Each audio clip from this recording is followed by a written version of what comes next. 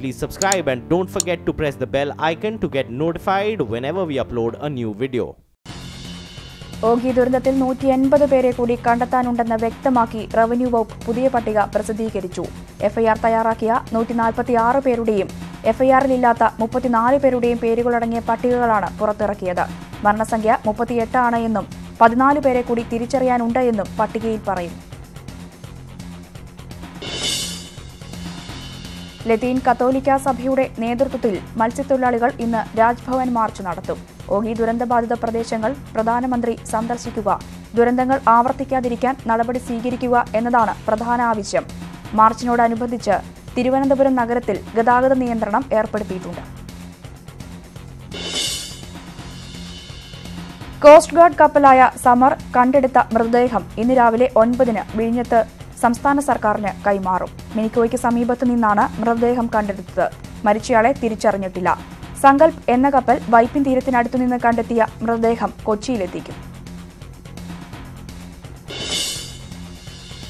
ഓഖി ചുഴലിക്കാറ്റിനെ തുടർന്ന് കൊല്ലത്തെ തീരദേശ റോഡുകളും പൂർണ്ണമായും തകർന്നു. തീരപ്രദേശത്തെ വീടുകൾക്ക് നാശനഷ്ടമുണ്ടായി. മഴയും കാറ്റും കുറഞ്ഞുവെങ്കിലും ഇപ്പോഴും ഭീതിയിലാണ് തീരദേശവാസികൾ.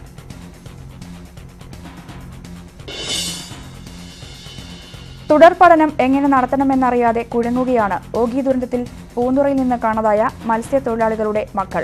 വായ്പയെടുത്ത് പ്രൊഫഷണൽ പഠനം നടത്തിയവരെ കാത്തിരിക്കുന്നത് ബാങ്കുകളുടെ ജപ്തി നോട്ടീസാണ്.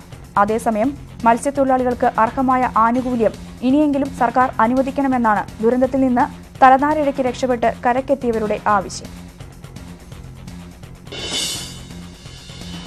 ഓഖി ദുരന്തത്തിലൂടെ വെളിവായത് സുനാമി ഉണ്ടായാൽ സ്വീകരിക്കേണ്ടിയിരുന്ന മുൻകരുതൽ സംവിധാനങ്ങളിലെ പോരായ്മകളാണ്. വിവിധ വകുപ്പുകളെ ഏകോപിപ്പിച്ച് യുദ്ധകാലാടിസ്ഥാനത്തിൽ സ്വീകരിക്കേണ്ട നടപടികൾ ഉണ്ടായില്ല എന്ന് മത്സ്യത്തൊഴിലാളികൾ പറയുന്നു. സുനാമി മുന്നറിയിപ്പ് സംവിധാനങ്ങൾ പലതും പ്രവർത്തനരഹിതം. കടലിൽ അപകടത്തിൽപ്പെടുന്നവരെ രക്ഷിക്കാനായി സംസ്ഥാന സർക്കാർ നിയോഗിച്ച സീ റെസ്ക്യൂ ഗാർഡ് കടലിലിറങ്ങുന്നത് കൃത്യമായ സുരക്ഷാ സംവിധാനങ്ങൾ ഇല്ലാതെ. 7 വർഷമായി ദിവസവേതന അടിസ്ഥാനത്തിൽ ജോലി ചെയ്യുന്ന ഇവർക്ക് ഇൻഷുറൻസ് പരിരക്ഷയോ നല്ല ബോട്ട് സംവിധാനമോ നൽകാൻ പോലും ഫിഷറീസ് വകുപ്പ് തയ്യാറായിട്ടില്ല. കൊട്ടാക്കാമ്പൂരിലെ നിർദ്ദിഷ്ട നീലക്കുറിഞ്ഞി ഉദ്യാന പ്രദേശം മന്ത്രിസഭാ ഉപസമിതി ഇന്ന് സന്ദർശിക്കും. മന്ത്രിമാരായ ഇ ചന്ദ്രശേഖരൻ, എം മണി, കെ രാജു എന്നിവരാണ് കൊട്ടാക്കാമ്പൂരിൽ എത്തുക. പ്രദേശവാസികളുമായി മന്ത്രിസഭാ ഉപസമിതി അംഗങ്ങൾ ചർച്ച നടത്തും. ജോയ്സ് ജോർജ് എംപിയുമായി ഉപസമിതി അംഗങ്ങൾ ചർച്ച നടത്തും. ചീങ്കണ്ണിപ്പാലയിൽ PV അൻവർ MLA ഭാര്യാപിതാവിന്റെ ഉടമസ്ഥതയിലുള്ള സ്ഥലത്തെ അനധികൃത തടയണ പൊളിച്ചു നീക്കണം എന്നാവശ്യപ്പെട്ട് ജില്ലാ ഭരണകൂടം ഇന്ന് നോട്ടീസ് നൽകും. 2 ആഴ്ചയ്ക്കുള്ളിൽ തടയണ പൊളിച്ചു നീക്കണമെന്ന നിർദ്ദേശമാണ് നൽകുക. അതേസമയം കളക്ടറുടെ ഉത്തരവ് സ്റ്റേ ചെയ്യണമെന്നാവശ്യപ്പെട്ട് സ്ഥലമുടമ ഹൈക്കോടതിയെ സമീപിക്കാൻ ഒരുങ്ങുന്നതായാണ് സൂചന.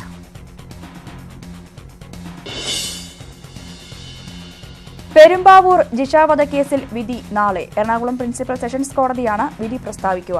അസം സ്വദേശി അമീറുൽ ഇസ്ലാമാണ് കേസിലെ ഏക പ്രതി.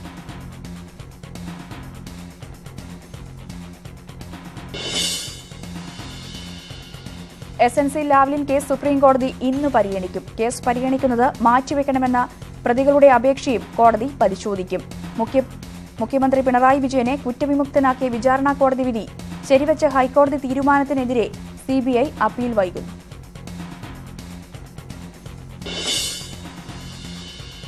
കേരള രാജ്യാന്തര ചലച്ചിത്രമേളയുടെ 4ാം ദിനം മത്സര വിഭാഗത്തിലെ ചിത്രങ്ങൾ ഉൾപ്പെടെ 68 ചിത്രങ്ങൾ പ്രദർശനത്തിനെത്തും. മത്സര വിഭാഗത്തിൽ 5 ചിത്രങ്ങളാണ് ഉള്ളത്.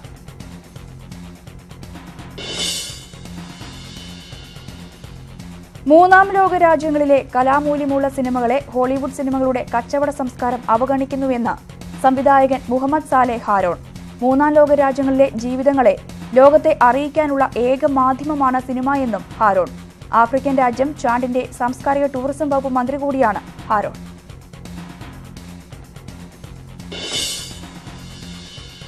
ചലച്ചിത്രമേളയിലും ഫ്ലാഷ് മോബ്.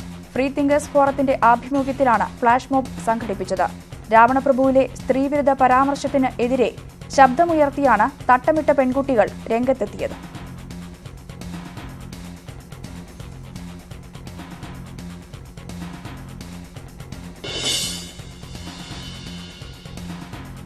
കോൺഗ്രസ് അധ്യക്ഷ തെരഞ്ഞെടുപ്പിനുള്ള നാമനിർദ്ദേശ പത്രിക പിൻവലിക്കാനുള്ള സമയപരിധി ഇന്ന് വൈകിട്ട് അവസാനിക്കും. രാഹുൽ ഗാന്ധി മാത്രമാണ് അധ്യക്ഷ സ്ഥാനത്തേക്ക് പത്രിക സമർപ്പിച്ചിരിക്കുന്നത്. ഈ സാഹചര്യത്തിൽ രാഹുൽ ഗാന്ധി അധ്യക്ഷനായി എതിരില്ലാതെ തെരഞ്ഞെടുക്കപ്പെടും.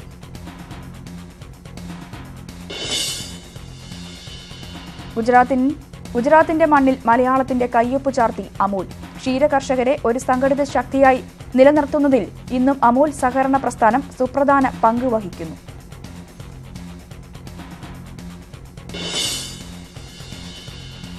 വിമാനയാത്രയ്ക്കിടെ സഹയാത്രികനിൽ നിന്നും ദുരനുഭവം നേരിടേണ്ടി വന്ന യുവനടിയുടെ പരാതി ഫലം കണ്ടു. സംഭവത്തെക്കുറിച്ച് സമൂഹമാധ്യമത്തിലൂടെ തുറന്നു പറഞ്ഞ് മണിക്കൂറുകൾക്കകം പ്രതി പിടിയിലായി. വികാസ് സച്ദേവ് എന്ന 39-കാരനാണ് പിടിയിലായത്. നടിയുടെ ഇൻസ്റ്റഗ്രാം വീഡിയോ വിവാദമായതിനെ തുടർന്ന് പ്രശ്നത്തിൽ ഇടപെട്ട ദേശീയ വനിതാ കമ്മീഷനും അന്വേഷണം ആവശ്യപ്പെട്ടിരുന്നു. നേപ്പാൾ പാർലമെന്റ് തെരഞ്ഞെടുപ്പിൽ ഇടത് സഖ്യം അധികാരത്തിലേക്ക്. ഫലം പ്രഖ്യാപിച്ച് 89 സീറ്റുകളിൽ 81 എണ്ണത്തിലും ഇടത് സഖ്യം വിജയിച്ചു. 165 സീറ്റിലേക്കാണ് മത്സരം. നവംബർ 26-നും ഡിസംബർ 7-നുമായി 2 ഘട്ടങ്ങളിലാണ് തെരഞ്ഞെടുപ്പ് നടന്നത്.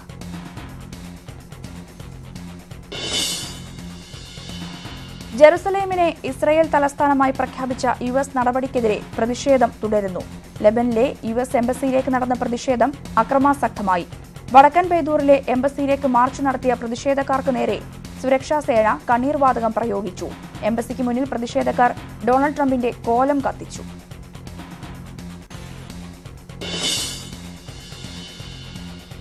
ഇസ്ലാമിക് സ്റ്റേറ്റിനെ രാജ്യത്തു നിന്നും പൂർണ്ണമായും തുരത്തിയതായി ഇറാഖി സൈന്യം. ISന്റെ അവസാന താവളവും കീഴടക്കിയതിന്റെ ഭാഗമായി ഇറാഖ് സൈന്യം പരേഡ് നടത്തി. ബാഗ്ദാദിലെ ഗ്രീൻ സോണിലാണ് സൈനിക പരേഡ് നടന്നത്.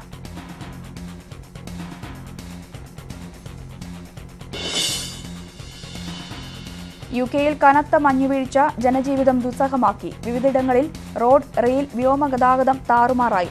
സ്കൂളുകൾ പലതും അടച്ചു. ഉയർന്ന പ്രദേശങ്ങളിൽ 11 അടി ഉയരത്തിൽ വരെ മഞ്ഞുവീഴ്ചയുണ്ടായി.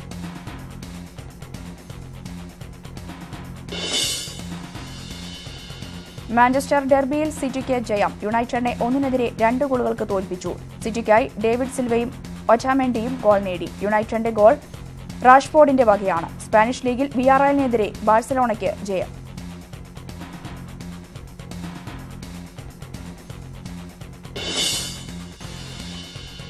ISLൽ മുംബൈ സിറ്റി FCക്കും പൂനെയ്ക്കും ജയം. മുംബൈ ഏകപക്ഷീയമായ 1 ഗോളിന് ചെന്നൈയിൻ FCയെ പരാജയപ്പെടുത്തി. ശ്രീകോപ്പൻ പരിശീലിപ്പിക്കുന്ന ജംഷഡ്പൂർ FCയെയാണ് പൂനെ തോൽപ്പിച്ചത്.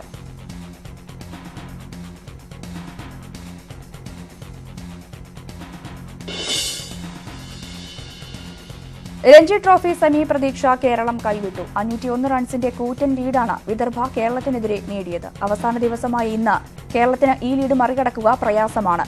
മത്സരം സമനിലയിലേക്ക് നീങ്ങുന്ന സാഹചര്യത്തിൽ 1-ാം ഇന്നിംഗ്സ് ലീഡ് നേടിയ വിദർഭ സെമിയിലെത്തും.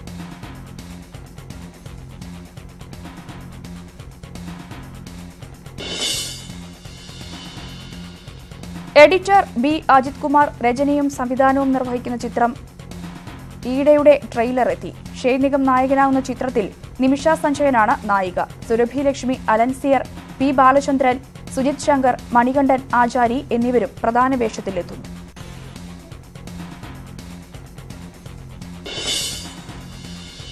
മമ്മൂട്ടി നായകനായി എത്തുന്ന മാസ്റ്റർ പീസിലെ ഗാനമെത്തി. അജയ് വാസുദേവ് സംവിധാനം ചെയ്യുന്ന 2ാമത്തെ ചിത്രമായ മാസ്റ്റർ പീസിന് തിരക്കഥയൊരുക്കിയിരിക്കുന്നത് ഉദയ് കൃഷ്ണയാണ്. ഉണ്ണിമുകുന്ദൻ, മുകേഷ്, കലാഭവൻ ഷാജോൺ, പൂനം ബാജ്വ, വരലക്ഷ്മി ശരത് കുമാർ തുടങ്ങിയവർ താരനിരയും ചിത്രത്തിലുണ്ട്.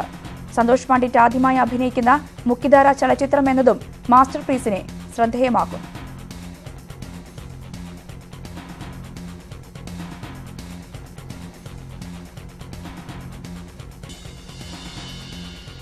രോഗികൾക്ക് മരുന്നും പരിചരണവും നൽകുന്നതിൽ മാത്രമല്ല വൃത്തിയുള്ള അന്തരീക്ഷം ഒരുക്കുന്നതിലും മാതൃകയാവുകയാണ് അട്ടപ്പാടിയിലെ കോട്ടത്തറ ട്രൈബൽ സ്പെഷ്യാലിറ്റി ആശുപത്രി. ഡോക്ടർമാരുടെയും ജീവനക്കാരുടെയും കുറവുകൾ ഏറെയുണ്ടായിട്ടും വൃത്തിയുടെ കാര്യത്തിൽ സ്വകാര്യ ആശുപത്രികളെ പോലും കടത്തിവെട്ടുന്നതാണ് ഈ സർക്കാർ ആശുപത്രിയുടെ പ്രവർത്തനം.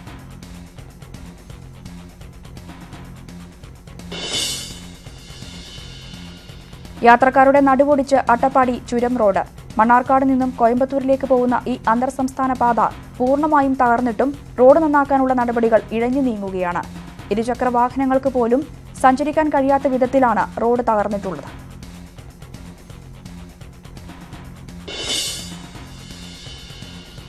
ആണിൽ നിന്നും പെണ്ണായി മാറിയ വ്യക്തികളെ പരിചയപ്പെടുത്തുകയാണ് മാധ്യമപ്രവർത്തകൻ പി അഭിജിത്തിന്റെ മാൻ അയാം എന്ന ചിത്രപ്രദർശനം. തിരുവനന്തപുരം മ്യൂസിയം ഓഡിറ്റോറിയത്തിൽ നടക്കുന്ന ചിത്രപ്രദർശനത്തിന് മികച്ച അഭിപ്രായമാണ് ലഭിക്കുന്നത്.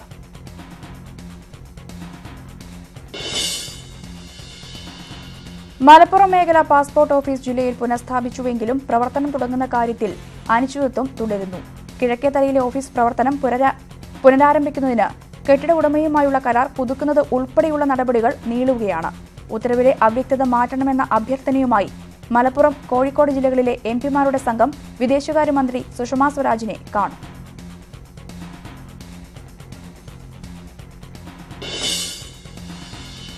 ക്രിസ്മസും പുതുവത്സരവും മുൻനിർത്തി വ്യാജമദ്യത്തിന്റെയും ലഹരി പദാർത്ഥങ്ങളുടെയും ഒഴുക്ക് തടയാൻ കർശന നടപടികളുമായി എക്സൈസ് രംഗത്ത്. ലഹരി പദാർത്ഥങ്ങളുടെ വ്യാപനം തടയാൻ എക്സൈസ് വകുപ്പ് ആരംഭിച്ച സ്പെഷ്യൽ എൻഫോഴ്സ്മെന്റ് ഡ്രൈവ് ഇടുക്കിയിൽ ഊർജിതമാണ്.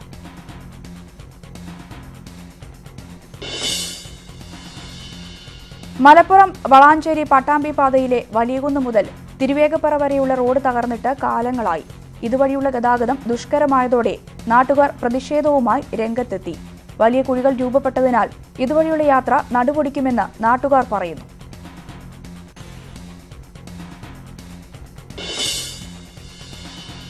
പിലാക്കോട് വേങ്ങാക്കോട് ഭഗവതി ക്ഷേത്രത്തിൽ പെരുങ്കളിയാട്ടത്തിന്റെ ഭാഗമായി പെണ്ണകം വനിതാ സംഗമം സംഘടിപ്പിച്ചു. മന്ത്രി കെ ശൈലജ സംഗമം ഉദ്ഘാടനം ചെയ്തു. അമ്മദൈവങ്ങൾക്ക് കൂടുതൽ പ്രാധാന്യം നൽകുന്നതാണ് ഇത്. ഉത്തരമലബാറിലെ തെയ്യാട്ടക്കാവുകളിൽ സ്ത്രീ സമൂഹം കൂടുതൽ ഇടപെടണമെന്നും നേതൃനിരയിലേക്ക് വരണമെന്നും മന്ത്രി കെ ശൈലജ പറഞ്ഞു. തൃത്താല ചെറുകുടങ്ങാട് ഇരട്ടയപ്പൻ ക്ഷേത്രത്തിലെ ഉത്സവം വ്യത്യസ്തമാണ്. സർക്കാർ ആശുപത്രിയിലെ രോഗികൾക്കും കൂട്ടിരിപ്പുകാർക്കും ആശുപത്രി ജീവനക്കാർക്കും ഭക്ഷണം നൽകിയാണ് ഇവർ വേറിട്ട് നിൽക്കുന്നത്. ക്ഷേത്രത്തിനടുത്തുള്ള ഹയർ സെക്കൻഡറി സ്കൂളിലെ വിദ്യാർത്ഥികളടക്കം 1000 പേർക്കാണ് ദിവസവും ഭക്ഷണം നൽകുന്നത്.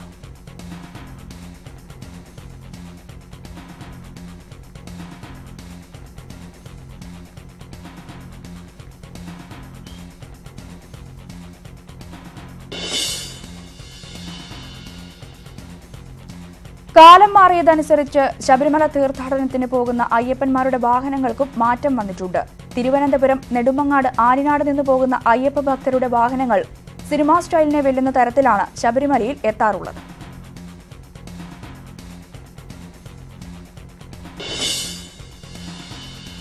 ജനസേവ ശിശുഭവന്റെ തെരുവുനായ വിമുക്ത ഇന്ത്യ എന്ന പരിപാടിയുടെ 2ാം ഘട്ടം ആലുവയിൽ ഭരണപരിഷ്കാര കമ്മീഷൻ ചെയർമാൻ വി.എസ്. അച്യുതാനന്ദൻ ഉദ്ഘാടനം ചെയ്തു. തെരുവുനായ ആക്രമണം മൂലം ജീവിതം വഴിമുട്ടിയ കഥകളടങ്ങിയ പത്ര റിപ്പോർട്ടുകൾ ജോസ് മാവേലി വി.എസിന് സമർപ്പിച്ചു.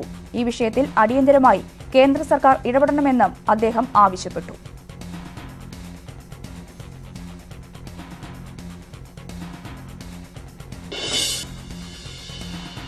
സേലത്ത് ഹോട്ടലിന് മുകളിൽ നിന്നും ചാടി ആത്മഹത്യയ്ക്ക് ശ്രമിച്ച 2 വിദ്യാർത്ഥിനികളിൽ ഒരാൾ മരിച്ചു. സേലത്തെ മൂലപ്പിള്ളയാർ കോയിൽ സ്ട്രീറ്റ് സ്വദേശിയായ ജയറാണിയാണ് മരിച്ചത്. മറ്റൊരു വിദ്യാർത്ഥിനിയെ ഗുരുതര പരിക്കുകളോടെ ആശുപത്രിയിൽ പ്രവേശിപ്പിച്ചു. മലപ്പുറം പെരിന്തൽമണ്ണയിൽ വീണ്ടും വൻ കുഴൽപ്പണവേട്ട.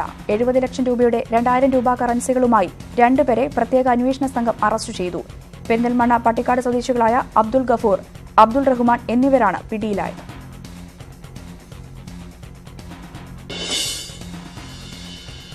പതിനഞ്ച് വർഷമായി ഒളിവിൽ കഴിഞ്ഞിരുന്ന പ്രതി അറസ്റ്റിൽ. പള്ളിക്കൽ സ്വദേശി പോളച്ചനെയാണ് കുട്ടമ്പുഴ എസ്ഐയുടെ നേതൃത്വത്തിലുള്ള പോലീസ് സംഘം അറസ്റ്റ് ചെയ്തത്. കോതമംഗലത്ത് കച്ചവടക്കാരനെ ആക്രമിച്ച ശേഷം രക്ഷപ്പെട്ട് 15 വർഷമായി ഒളിവിൽ കഴിയുകയായിരുന്നു പോളച്ചൻ.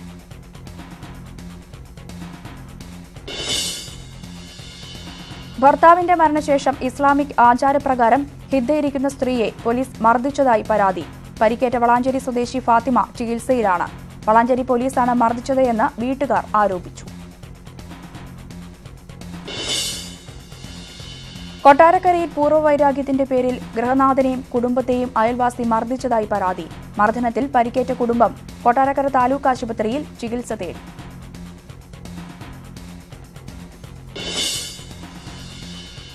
യുഎസിൽ കൊല്ലപ്പെട്ട മലയാളി ദമ്പതികളുടെ വളർത്തുമകൾ ഷെറിൻ മാത്യൂസിന്റെ മൃതദേഹം സംസ്കരിച്ച സ്ഥലം വെളിപ്പെടുത്തി. ദമ്പതികളുടെ വീടിന് തൊട്ടടുത്താണ് മൃതദേഹം സംസ്കരിച്ചിട്ടുള്ളത്.